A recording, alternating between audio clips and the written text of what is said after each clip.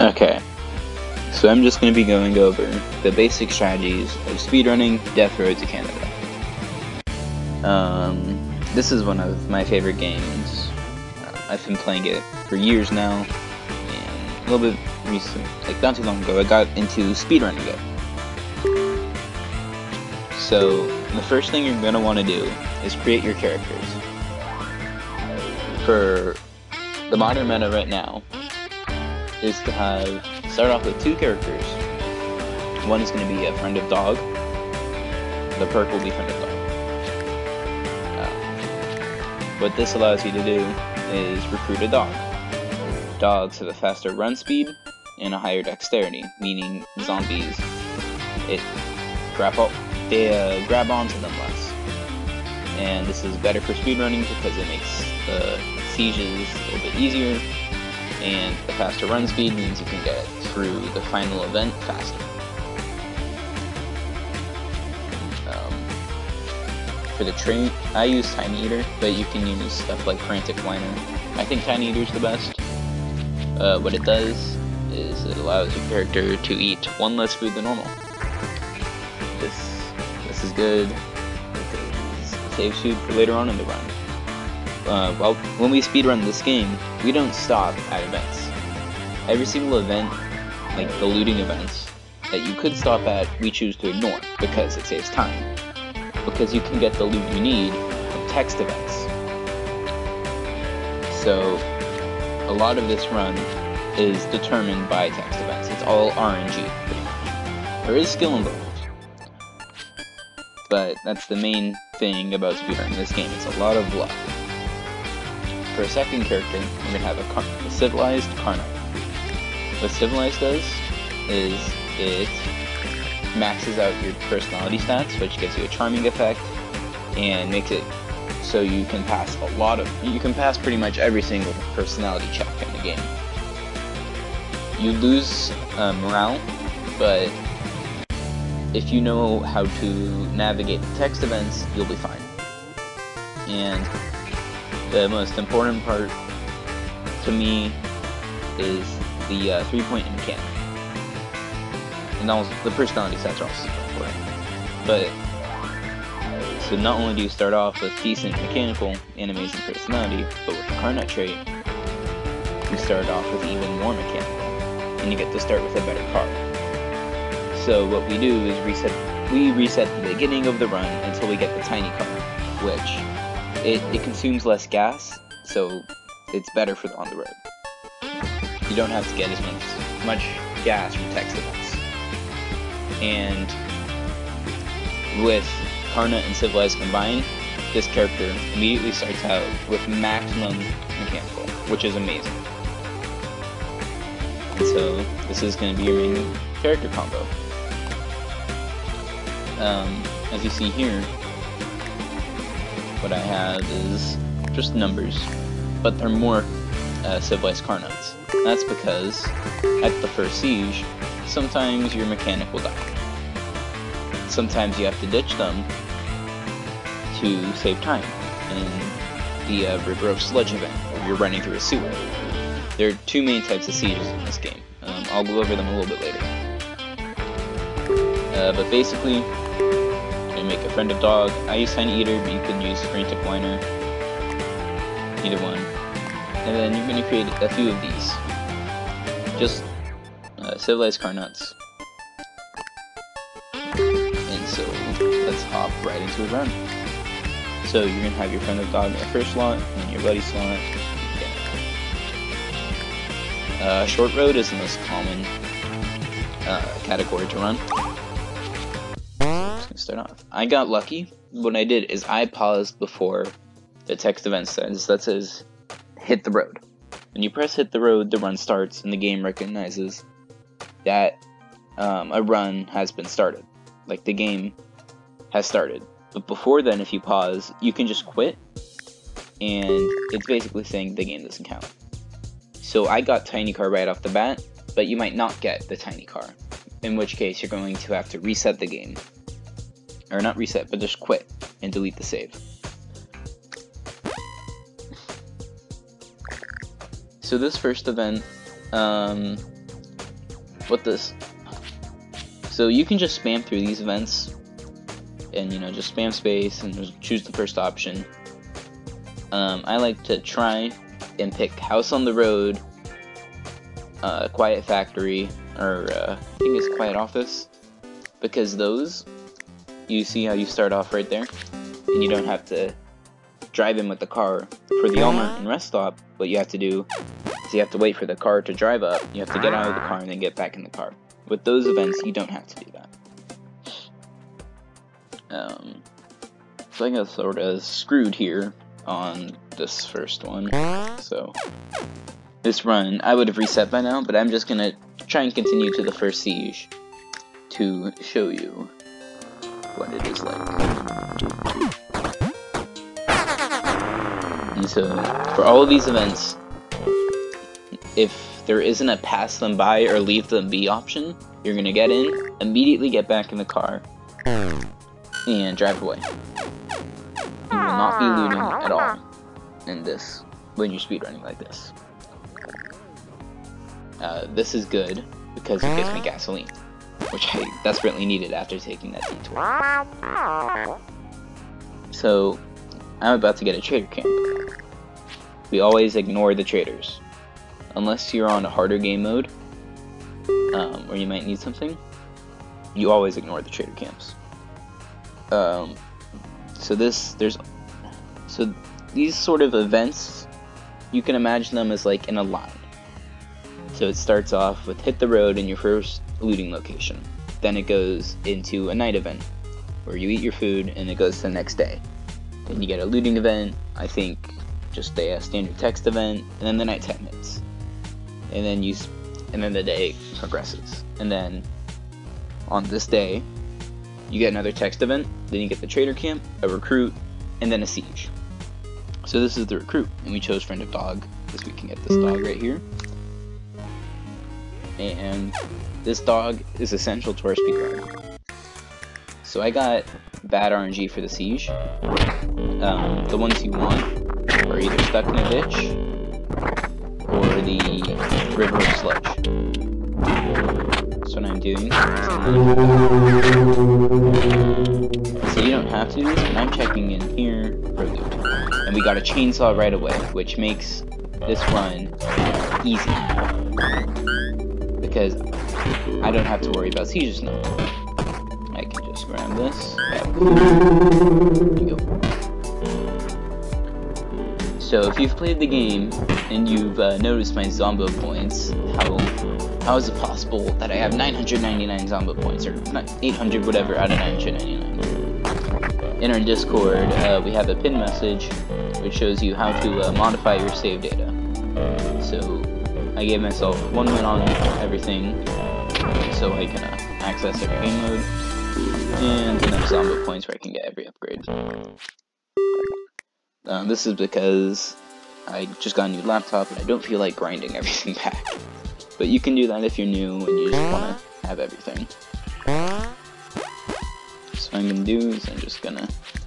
this is normally a bad thing to do because of the time it wastes. You would normally do that on a looting event or a siege event where you can just... where you're automatically in your chunk. Our dog is paranoid, which is good. Because if you saw the Lemuel didn't trust him, that's a paranoid option. Meaning this dog is paranoid. Which is very helpful. Because that means when this mechanic leaves, we'll be able to deal with bandits. Look, see? We can deal with bandits. I got really lucky with this dog.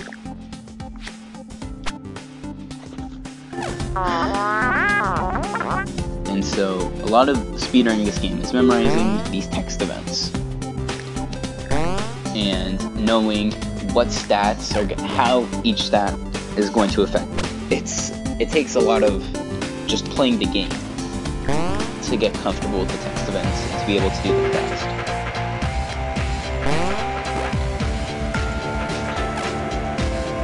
And to memorize the outcomes based on your character stats. It really helps if you've played the game a lot.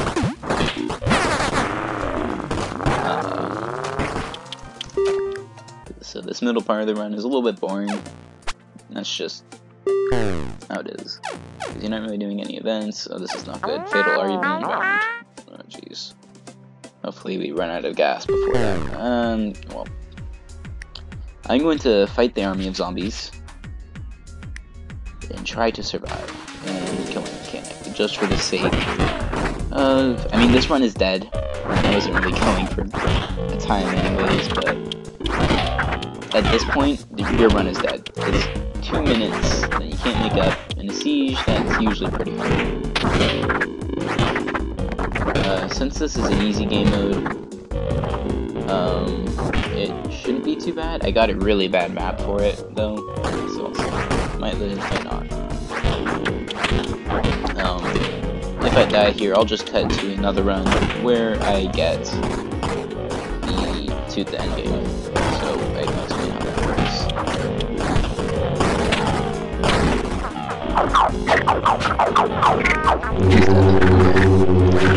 I was going to try and save him to a little bit later, so all the zombies clump around here and knock the door. But they're all just going to eat his corpse before the siege ends, so he's fine. So as you can see, in this game, in-game timer, it goes by hours, but it counts up in 5s. So I have died. But each hour, each in-game hour is 1 minute in real time. So I'm going to cut here and go to an endgame siege. Okay, I'm back. So this is the close to the border siege. Right now I'm using Smith's save files. So if you go to speedrun.com and under the Death Roads Canada resources page, Smith has these save files that you can download. And when you install them into the game, you'll get 3 options. One, close, where you can start it close to the border, one you can start at the City of Crushed Hopes, and one where you can practice the final border. So here, I am at close to the border siege. This is the most difficult siege in the game. And there are 2 possible sieges you can get. You can get a house siege, or the cabin siege. The cabin siege is much easier, and even has a chance of spawning a chainsaw, which will make life easier.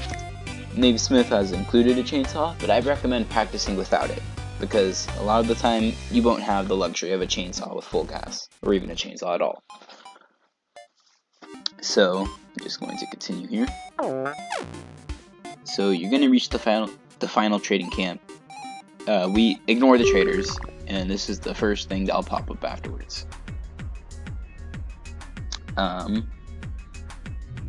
So hideout and house is the harder of the 2 sieges. Much harder. So I'll see if I can do anything with this. I'm going to use the chainsaw here just to correct these zombies, just to ensure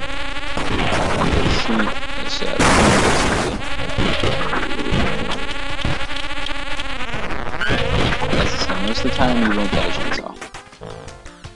So what I'm going to do is I'm going to kite zombies. In the house siege, if you're unfortunate enough to get it, you will have to kite zombies around. Which, this layout isn't the greatest. There are larger layouts, but there are also worse layouts. Maybe I think you have 1 HP, because most of the time your dog is not going to be healed. It's going to be 1 shot. Not one. It's weak. Your dog will die. And he has 1 HP. And so, it seems brutal, but it's good practice.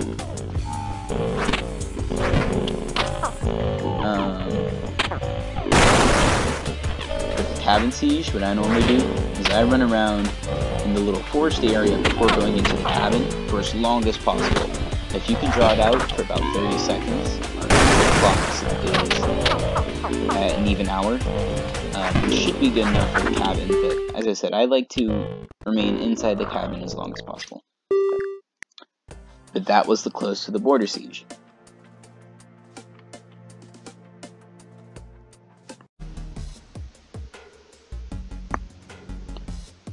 Okay. Okay, so this is the City of Crushed Hope section. So, City of Crushed Hopes is the final siege in the game. It's 4 hours long, and depending on your RNG, it can be pretty tough. So, I'm gonna try it out. So the main strategy is to kite around. What I like to do is just peek into houses real quick and get the guns and ammo. The other loot does not matter. Just get guns and ammo. Pop them outside. Grenade, explosives can be super helpful. If there's a large horde, it's easy to clear them out. AK-47, which is also it's a decent gun, you know. It's just a totally automatic assault. So I got, I would say, pretty good RNG for this. Just gonna drop that outside, more grenades. So this is what I do. Some people don't like going into houses. It can be a little bit risky.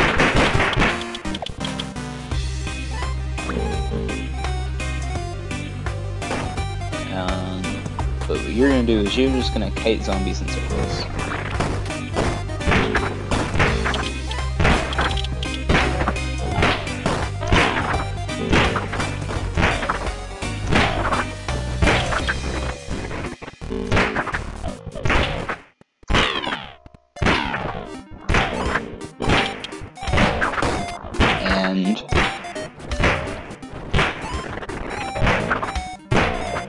And this siege is actually fairly easy, believe it or not. It's like, oh, it's the final siege of the game, it's 4 hours long, 4 minutes, but it's really, you get so much room and so many resources. It does become really easy.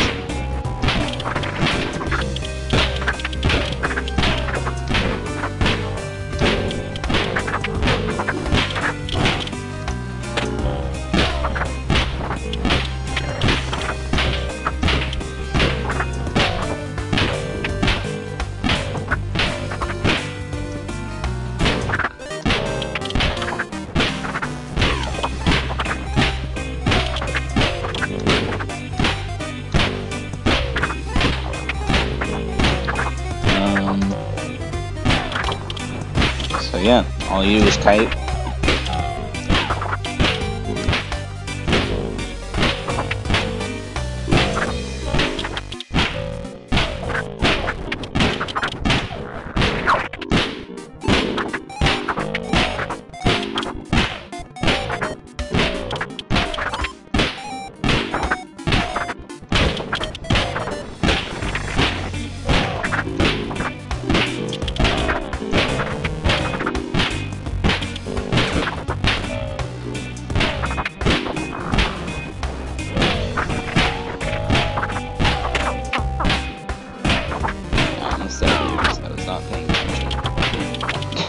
For me, that's when it gets a little bit difficult, if I'm just not paying attention. Luckily the siege ends in 45 seconds. So you can do this without picking up a gun, just kite.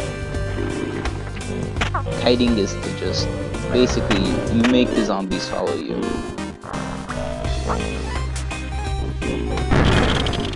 That's why grenades are helpful, it takes out such a large chunk. Pipe bombs are also decent. They're a bit slower, explosion time, and they don't do as much damage or maybe destroy as many zombies, but they're still helpful.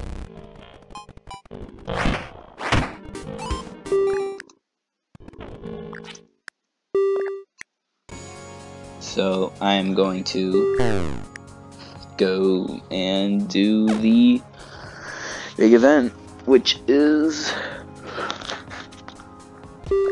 the end of the death road. So if you have a car, what you can do is ram into this. You ram into the beginning zombies and your dog goes sideways for no reason. This is not where you want to choke. This is the end of the run. This is it. And so with the dog, you're gonna run straight up. Dave Smith figured out that you can actually trigger the Mounties following you at about here. So you can go back down. And since it doesn't check for the x-axis to spawn Mecha Mountie, I think you can just, I don't know exactly what it meant, but as long as you hit a certain y-axis, the Mounties will spawn. So like by here. So Horde is going to come in. I'm not going to get optimal Horde skip because I wanted to show you that. Mecha Mountie spawns. And when you go off screen, if there are no zombies, the trackers go away. And when you press onward to Canada, the run is over. I think it was Strider somebody just left the screen on for a minute thinking the run was done. And they added a bunch of time onto their run. But make sure you press that as soon as possible. And your run is over. This is a copy file. I don't know, I just haven't beat a run yet. So I'll save stat stuff. Did that. But you should be done with your run now. If you have suggestions for other people who run the game, I'm sure I missed a lot of stuff. And if you have any questions, ask me. Join the Discord. Join the Discord. That's where you're gonna find the most help. Most of the time, we're all here to help you, give you tips, tricks, everything. This is just a basic guide to get you started, and for newcomers to refer to. Thank you for watching. Check out some of my speedruns, check out some of the other guys' speedruns. Yeah.